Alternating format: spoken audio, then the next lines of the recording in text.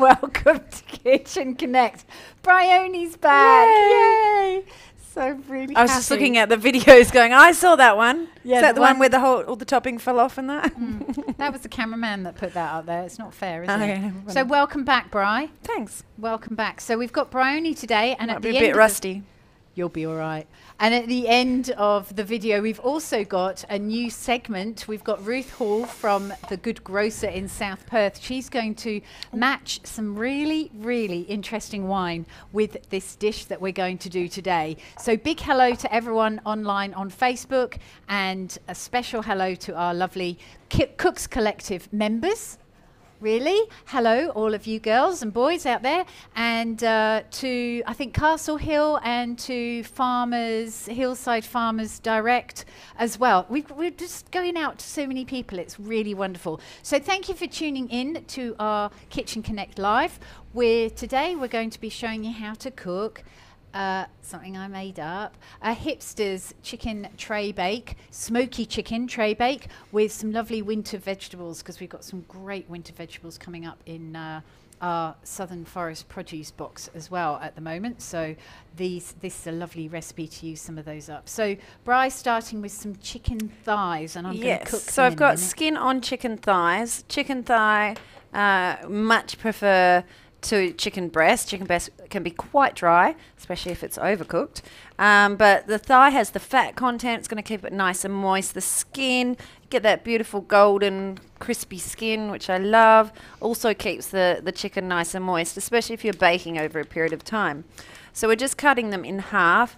And most of the time you'll notice with a thigh that you're going to have like a fatter bit and a thinner bit. So when it says cut it in half, a fatter thigh and a thinner thigh. Like my thighs are both fat. I was going to say, as a bit, yeah. All right. So I want to try and keep them sort of even size. So rather than just cutting it down the middle, I'll cut it towards, so there's one piece that's an even thickness and another piece of an even thickness. Beautiful. Thanks. Beautiful thighs. She's been cooking lots since I she's been have. away at It's the not that moment. I'm rusty on cooking. I'm rusty about talking while cooking. Yeah, I'm here. I do talk Chat to whilst me. I cook. I know. And people. We'll be all right. We'll be all right. Okay. And we're going to season the chicken thighs Yes. with two I different keep going types the wrong of spot. paprika. I've got some smoked paprika, and I've got some mild paprika. So you can use Spanish mild paprika or Hungarian. Doesn't really matter. Sometimes Hungarians, I find that the Spanish paprika, especially the Herbies one, oh, there you go. You just want to leave a teaspoon. Yeah, seems to, I just love this one. This is my favourite one, let's put it that way. And good sweet paprika. I do really like the Herbies brand. Have tried a number of other brands, and sometimes they can be just a little bit overpowering. I don't know.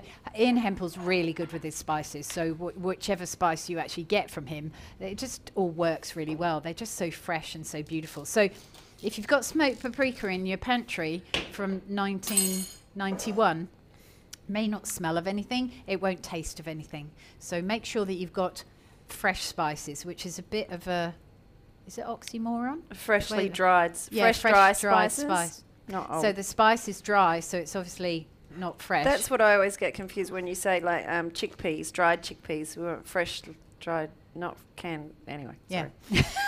Let's not go there. Actually, you Irrelevant. could put chickpeas in Can this. you? Yeah, it Can would you? be nice. Absolutely. Can you oil? Absolutely. Thanks. We are cooking this in our beautiful solid Technics pan because it's just going to work really well. Just retain the heat. And the thing that I love, so I've been cooking for the last 3 months at home in my Solid Technics pan, this size and the smaller one, doing everything in it. So Everything. most things. Well, you said that you cooked a couple of chickens in there, like whole chickens, Yeah, didn't you? they were little chickens or a regular chicken, and You can I actually, butterflied you could it. I was going to say, you could spatchcock it out, Because couldn't when I you? do the chicken, I like to take the I'm just backbone gonna out go, to I'm make. just going to go whoosh like that. If I haven't got chicken bones in the freezer to make gravy, I'll take the backbone out yeah. and do. And then there you go. Quick chicken stock on the side. So salt, pepper, the two paprikas. I've done like 2/3 of the paprika, skin side down, so we can get that sizzle and get that lovely crispy skin chicken. So I've had the pan heating for a little bit as well. Look at that colour. It's gorgeous, isn't it? Yeah. And you don't want to do your chicken chilled straight from the fridge. These are probably a little bit too chilled still. You can see them going like this straight away, I can't keep you? Like, forgetting that we've got a like trolley that. over here now. Oh, yeah, my trolley. Habit. My trolley system. She's got a is new working system. quite well. My trolley system. Yeah. But you can actually see the chicken like really sort of shrinking. Yeah, shrinking up, going, oh no, it's so hot in here, like that. So it's actually quite good to show people that that actually happening. But I've got the pan, it's been heating up, and I've got the pan on sort of like a medium low heat, because if we had this super hot, what would happen is that the spice would just burn on the underside of the chicken, on the skin, and it would burn, and the skin wouldn't be crispy, it would just be black and burnt. So if you cook it slightly lower for a longer period of time, you're going to get this lush flavour as well as beautiful golden colour, not black colour. So that's really good. So you're going to discuss also what else there is in the... So I'm just going to prepare the vegetables, which we're going to toss with the rest of the paprika mix. So just cutting these tomatoes in half. I'll come back to those in a moment. I've got some red onion I'm going to slice thinly. So I cut it through the, what is it, root top to tail? To bottom. I don't, top to bottom. Root to tail. Well, root and tail. Is root and tail the same thing? Yeah. And then I just do a little angle cut on either side to take that root out. And this is... Lyonnaise. So if you've been to our knife classes... See, I get to about that point, it's going to fall over, so I push it that way. So I've got more surface area on the board. It's much safer for me to chop and continue getting it nice and thin. But I like how you haven't got it so thin that 25, because it's going to all bake in the oven for about 25 minutes. So if you cut things too thin, they're just going to burn in the oven. So I like the way you haven't cut it. Well, you cut it thin, but not We'll know super, that your super recipe thin. does say... Do you want to put the other half in there? Will, thinly sliced. Oh, okay. Just going to do something else. Oh, I see. You're going on to the cauliflower. Yeah, I can talk about all my stuff and then continue on. She knows what she's doing. You are I've so done bossy. I've done this before. Just because you've been doing this on your own, you had nobody to boss around except for the cameraman. So, and then the cauliflower, just sort of sliced like so. There's sort of bigger bits, cut them down, but that's all right. What else have I got? And then the kale, which Tracy will talk about in a sec while I finish off these bits.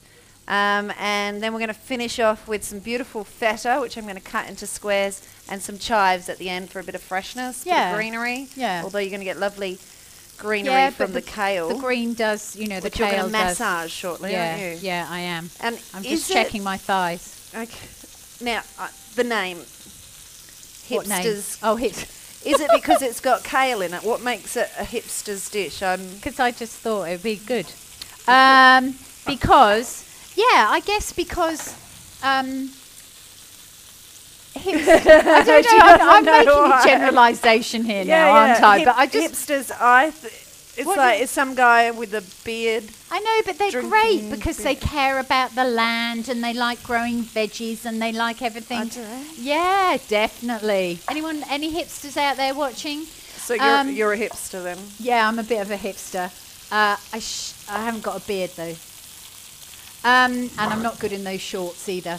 But I just feel that it's all beautiful and fresh. We're cooking with some nice spices, but not like too over the top. Okay. And everything's just lovely and fresh. And blokes have this uncanny knack of making things sort of easy in the kitchen, so there's less washing up, I suppose. I don't know what it is. But this is just how I think. It's all in my head, right? Yeah, I'm just totally making this up. But so everything gets cooked in this tray bake together. And because we've used our big solid Technics pan, we can take it from the stove and pop it straight into the oven. Yeah. And I just think hipsters would do that, wouldn't they? I mean, I think that's quite complimentary to hipsters, if there's any watching. So our favourite kale, if my friend Chris is watching, she probably won't be because she's seen it's got kale in it. But I'm going to add some kale. We're going to show any vegetable in this. Let's just answer this question and then answer the question. Dale has asked, do we sell the pans? Do we sell the pans? Dale, we can sell the pans. Do you want to private message me and I can give you some information? Just because the next 6 months is going to be a bit topsy-turvy. So just private message me and I'll, we'll probably have a phone call, Dale. Yes. And Natalie and Millie say, welcome back, Bryony. Thanks, Natalie. Brilliant. All right. We've got the kale. Bryony has pre-prepared the kale. What you want to be doing is just tearing off this kale. And I will fess up, this is actually kale from a shop. It's not kale from our fruit and veggie boxes. And I can so tell the difference. The kale that we get in the fruit and veggie boxes seems to be a lot more tender than this one. I wish we had that, really. The truth be known. Was it not in your box this week? But it's not in the box this week. We do have cauliflower, though, this week. So there obviously are, not all kales are created equal, but you can actually buy baby kale as well, like the bags of baby kale, which you could definitely use in here. I reckon this is just about ready to turn. There we go. Solve some of those issues, like Chris's hatred for kale. If she tried the baby kale instead. Very possibly. Very possibly. I'll move that over there. So I'm just going to turn this chicken over. Now we've got some lovely golden colour. I'm going to turn that off because I do not want to overcook the chicken. But with kale, olive oil, and this is about 120 grams of kale, and olive oil, and really get your hands in there and squish it. It's really good. And if you're small like me, then you might want to put your bowl of kale in the sink. I learned this years ago. In the sink, so that you're actually bending over, trying, doing that, rather than trying to I want to be on tiptoe. Never an issue for me. Because I know this is really uncomfortable for me. So at home, I'd be doing this with the bowl in the sink, with the bowl in the sink, so that what I'm doing is I'm really crushing up the fibres in the kale. So I'm massaging it to just so the kale relaxes a little bit. Essential oils. Is it uptight kale? We've got some nice music playing. You can't hear it. It's only it's at that sort of what's the word when dogs can hear things? Frequency. Frequency. That only kale can hear it, but it's that lovely soothing music. Oh, have a look at this, what I've prepared here. Is that on the top camera? To Bry. Yeah, look. So I've put the rest of the paprika on. So that's the 2 paprikas, mild and smoked. Some salt, some pepper, and some olive oil. Just mix that up. That looks beautiful on its own, doesn't it? It does, doesn't it? I love it. Yeah. I love it. You could just roast that like that on a tray, couldn't you?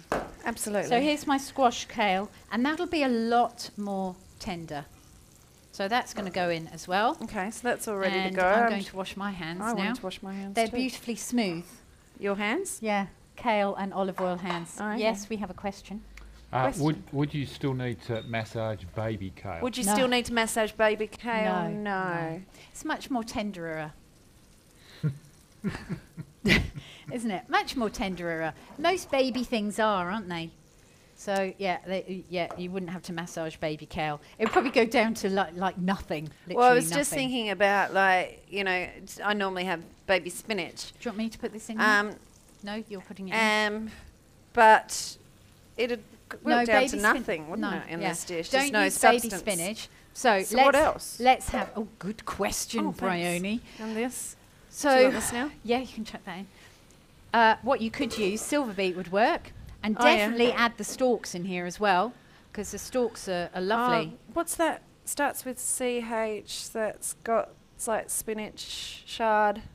The colour, the chard, rainbow silver chard. beet, rainbow chard. Yeah, different colours. Yeah, absolutely. Mediterranean vegetables go really well in here. Hipsters love the Mediterranean, do they? Don't they? Yeah, they do. You see them in the Mediterranean often. Yes. If you're out and about in the Mediterranean with, what are they called? I've got my. What are those? Binoculars. As soon as I act something, I can remember the word for it. It's quite peculiar. yeah, if you're out and about in the Mediterranean with binoculars and you see, you'll find some hipsters if you look closely enough. So Mediterranean vegetables, capsicum would go well in here, a little diced capsicum. You could definitely put in, I mean, you could put in some yellow whole capsicum, garlic like in the there. colour in Yellow that one. capsicum would be good. Even green capsicum in here would be good, actually. You as know, well. I have an issue with green capsicum. I know, I do a little bit, but it has its place Okay. in my life. In while you're away, the cameraman and I did chili con carne, and I love that with green capsicum. Oh, really? The grassiness of green capsicum in there, yeah. It's I really like good. red. Oh, I red all the way and yellow. Yeah. on Well, they're occasion. it's much sweeter, isn't it? Yeah, Much the sweeter. grassiness is not. And I just like arranging it a little bit so that you can see you've got cauliflower there. You've got.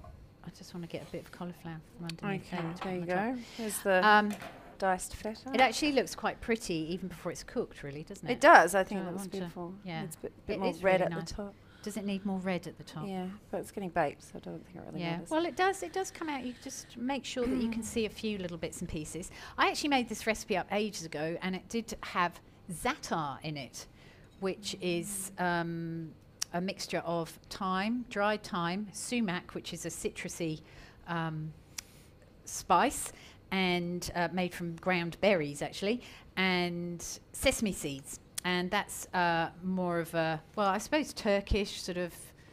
yeah, but really, North African, no, Moroccan style the thing. vegetables and the chicken, But I like it with the smoked paprika actually a lot. you can do any sort of spice mix. And this is what I thought. Let's sort of invent this, 'Cause rejig at this. home, I'd be rejig going it. rummaging through the spice packets and going, oh, I've got this, like you said, I've got sumac, but you know, have I got this, have I got that? And it's just like, just put whatever you like in there. Could be an Italian tray Well, bake. it could. couldn't It could. It would be a nice idea to theme it slightly, but as you say, like a little Italian one. You could definitely put olives with the tomatoes and eggplant, zucchini, Got a question. capsicum, and we have a question. Yeah.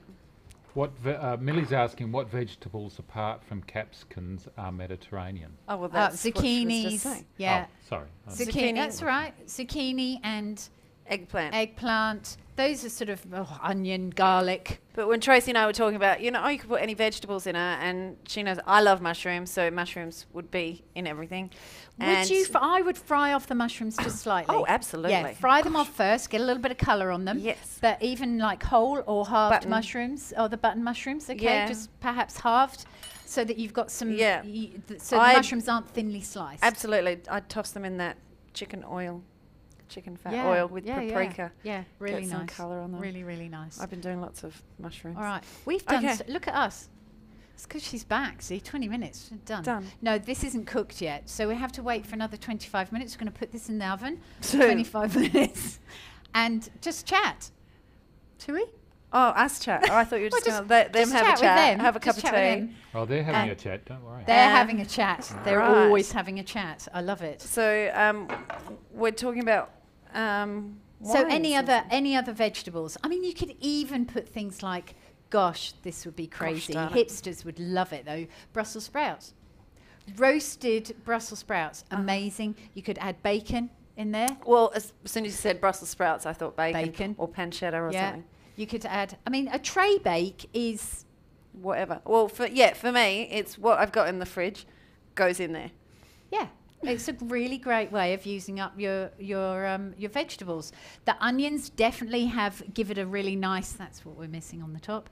Give it a really nice, a sort of Sweetness? savoury. Also, I was going to say a savouriness, like because they're roasted with all those lovely juices on as well, and the salt and the pepper and the smoked paprika. I would keep onion in it if you can, unless you're on FODMAP. And then Onion don't put starts onion in. basically every dish for me. Yeah, I think it's a very good starter. I love whenever I roast vegetables. If I don't put red onion in it, I find that I feel that there's something missing. It's a little bit lackluster. Good word, hey?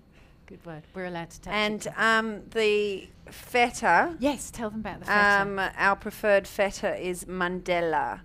If you can find that in the shops, it's more like IGA's type of thing. It's a beautiful feta. Made here in WA. That's right. Yeah, that's why we like it as well. But it is creamy. It just does seem to be creamier than regular feta, I suppose. So let's pop this in the oven. Surprise! We've got a surprise. I've got. You've got the gloves. I've got. Oh, ho! Do you want to put How's it on that, Bri? That looks amazing. There we go. Excuse me, I'll take this one. I'm always a bit scared putting it on here, but Oh, no, that's still a bit warm, so... Oh, while you've got your gloves, can you pick that one up, please? yeah, I've She's just got it positioning there. the thing. Thanks. So Not before, very well. after. Do you want to do that from the top? Before, after. 25 minutes later. Yeah. Ta-da. Oh, I was going to do my super Wonder Woman. Like Yeah. this. 25 minutes later. Okay. Very good. I forgot about that. Yes. Didn't All I? right. So we're going to let that... Definitely let it cool before you dish it up, but you'll have some beautiful juices in the bottom there. Yeah. Oh, look, this Oh, and feta's we sort can of, yeah, Feel the chicken's all the cooked. chicken thigh is firm, but with the bounce still. Oh, look at those juices Yeah, nice coming juices, out. I That is know. nice. With the feta and everything. Let's just finish it off with our Oh, chives. yes, chives, because that'll Beautifully make a chopped. huge difference. Well, it does just give a little bit of a... You can put parsley on if you don't have chives. But I always remember... if I can remember his name. One of the guys that anyway, he's on the telly, but he came and did a cooking class with us at Matters of Taste years ago. And he said that Toby Puttock. And he said that he did a tomato sauce where he had like big tomatoes in and tin tomatoes like we do our tomato sauce. And then at the end, he'll put in cherry tomatoes just to finish off. And as he said, it's like there's 3 tomatoes, Layers. but they're all different, slightly different flavours, slightly different textures. And it really made the sauce interesting. So there we are. So onion and chives. Did you see last week's video? No, good. Let's not talk about it. No, because no, 'cause Wednesday's school pickup early day, so I haven't been able to watch 2 o'clock on Wednesdays. Oh, yeah. Sorry But about now that. I'm here. Okay, and the other thing is, if you're not keen, we'll just change the subject back here. Is just do it with paprika. You don't, you don't need to do it with the smoked paprika if you're not into smoky things. Yeah, and I find paprika to is the a little wine polarizing, as in, like, my stepsister doesn't like smoked paprika. When I was doing paellas, practicing them for the class back then, she didn't like the smoked paprika. But I love the smoked I paprika. know, So, everyone's it's just one of those things, and that people you either love or you hate. Okay. Fantastic. Okay. And you can love it or hate it. It's totally up to you. Just make sure you got enough salt and pepper on there, because the salt is very important. Even though the feta's salty, there's nothing else that's salty in there, so it does need a bit of salt. Yeah, so we see salt in the vegetables, salt on the chicken. Yeah, perfect. So we're now going to cross over to the wine box in South Perth, and Ruth Hall is going to tell you what wine she suggests to go with this beautiful dish, and it is from the Ferguson Valley to go with our to go with our Western Australian veggies in the dish as well. So over to Ruth, you'll love her. QO5 is indicative of the quality and the integrity that they have for all of their products. Hi, I'm Ruth from the Wine Box in South Perth, and most of you, or some of you, may actually know me from the Liquor Barons in Applecross as well. Welcome to the Wine Box. Tracy has asked me today to recommend a wine for one of her fabulous recipes. I believe the recipe of the day was the chicken tray bake, which is full of paprika and lovely smoky essences. So I have actually chosen the Aylesbury Estate Gamay. It's a beautiful, lovely wine from the Ferguson Valley. Family owned, family run, 5th generation farmers. We sell it here for $28.99, and at that it is a beautiful, rich, yet soft style that I think would be perfect with the tray bake. It's really quite interesting. The company actually uses the original branding of their cattle, which of course they've been on their property for 5 generations now, nearly 140 years. So the QO5 is indicative of the quality and the integrity that they have for all of their products. So I chose the Gamay to match the chicken tray bake because I like breaking the rules. So we had to have a red wine with chicken because I love flouting the rules completely. I do believe that this works beautifully because it is soft and yet it's got a lovely intensity to it. It's rounded, it's smooth, it's got rich cherry and raspberry, and yet it's really almost a little smoky. So I believe it will go beautifully with the smoked paprika. And in fact, I tried it myself with some Hasselback paprika potatoes at home. And just the smell coming out of the oven as I was sipping, or rather glugging my glass of wine, was absolutely perfect. And I'm very, very confident that you will enjoy it as much as I do. So there you go. She's a Yum. wine slurper too. It's great, isn't it? You don't sip your wine, you slurp it. Go down and get a bottle of that wine. The cameraman's already got one at home because this is our dinner tonight. So he'll be. I'll see if I can sneak a little picture of him drinking his gamay there. But it sounds really gorgeous, doesn't it, to go with this chicken? I think it's a great idea. So we're going to have Ruth each week giving us a wine match to go with our food. Yes, so well, I need Bryce to can grab a actually bottle nosh some of this. Bottle of that on the way home as well, because I've got this for dinner too. So Ta-ta! Yay. It's really good. So thank you for joining us this week. We hope you have enjoyed it. Next week we are back. Nice. Had the feta and beautiful creaminess to it. Lovely. Next week we're going to be doing my vegetable lasagna and talk about using veggies up from the fridge. This recipe came about because Emma, our eldest daughter, was coming around for dinner, Monday night family dinner. I thought, why don't we do a vegetarian lasagna of all the lovely vegetables that I've got in the fridge? So I'm going to show you. It's going to include my favourite vegetable, which is beetroot. Yay! And Bryony, you could put mushrooms in it as well. So next week, join us at 2 o'clock from Matters of Taste website or Castle Hill Shopping Centre, no, not Shopping Centre, Castle Hill Facebook, or wherever you are on Facebook today. You can join us back here next Wednesday at 2 o'clock. So confused. But it's great to have Bri back because she knows what she's doing. So thanks for watching. We'll see you next week. We'll see you next week. Bye.